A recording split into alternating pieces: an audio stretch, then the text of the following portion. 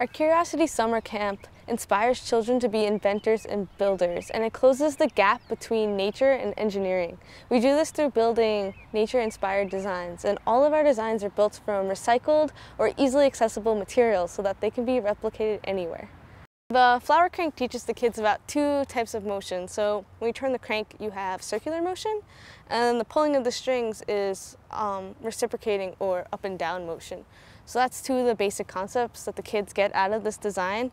Also, it teaches them how a basic crank works and how a crank can be used. It also forces them to be creative with their petals and to think about how a flower closes up and a flower opens up and how the petal shapes lends itself to do that. And there's also a lot of variation that you can have with this design.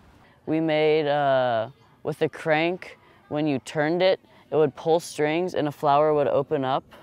So another design we did during our Nature Week was a pine cone design. And it teaches kids something they might not have known about pine cones, which is that when pine cones get wet, they close up. And that's because they have seeds inside. So if it's damp and it's raining out, it's not a good time to plant their seeds. We actually got to do this. We picked up some pine cones off the ground and we put them in a cup of water, and we got to see how they closed up. However they saw the pine cones, what shapes they saw in their own pine cones, they thought it was circular or maybe more of like a geometric shape. They could make that shape with the cardboard and then put sticks or put popsicle sticks or whatever they would like to put inside and make them into levers. During week 2, we built some air and wind inspired designs, and two of the things we did were a glider to understand how a bird flies, and then we built a pneumatic design. So here's our glider design. So one of the key things in this design is getting your glider to balance. So the kids had to figure out how to get this glider to balance so it doesn't crash. And then once they did that, they could use these strings to steer the bird, and they could see how pulling too much on one side might also make it crash. And the final thing they learned from this design is the difference between a bird flapping its wings and a bird gliding through the sky, and why a bird would choose to do one or the other. A board, plastic bag, tape and straws, and rope. So in our pneumatics design, the children got to learn about how air can be used to create motion. So instead of air being an invisible thing that they can't really see, it went to being something really powerful that can actually push things around. They also got to pick a creature that they wanted to make move. I built something that pops out the eyes. Push it all the way out. A butterfly, a tube, a stick, and paper and tape.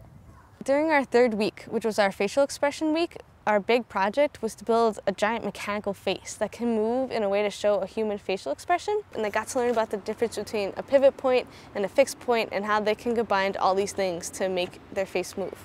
So during our 4th and final week of camp, we built a mechanical theater. And what that means is that the kids had to write scripts and they had to animate all of their characters in a script using a simple mechanism. So in order to do this, they had to use all the skills that they learned in weeks 1 through 3. So one of the things they made was this crank. This crank built upon what they learned in week 1 from their flower cranks. And again, when you turn the crank, you'll see that this straw goes back and forth. So if they had a character or a body part of their character that needed to move back and forth, they could animate it using a crank. I made an eagle, and I made my eagle flap its wings. Another thing that the children also built is a cam. So how this works is when I turn it, this part's called the follower moves up and down. And depending on how many followers you put in the cam or what the shape of the lobe is down here, you can accomplish all types of different things. So this was just another thing for the kids to think about as they animated their characters. I use straws, cardboard, sticks, paper.